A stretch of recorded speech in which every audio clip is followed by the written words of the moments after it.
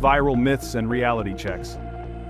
In the vacuum of official information, the internet did what it does best. It generated myths. The moment that faint real detection began to circulate, so did much more dramatic but fake images. The most viral was a sharp, razor-thin streak of light in a single frame from Perseverance's navigation camera. It was hailed as a naked-eye view of the interstellar comet, but the truth required a dose of orbital mechanics. Dr. Emily Lakdawalla, a renowned planetary scientist and author, did what any good scientist does. She checked the numbers.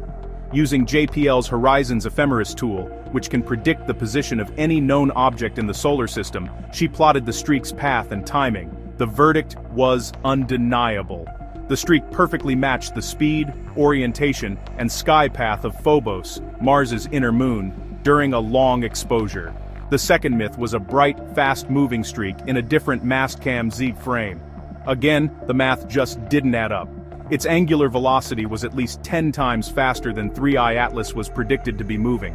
It was likely a meteor in Mars's upper atmosphere, or a simple sensor artifact. These episodes were honestly a critical lesson in scientific literacy. Not every streak in the sky is a visitor from another star.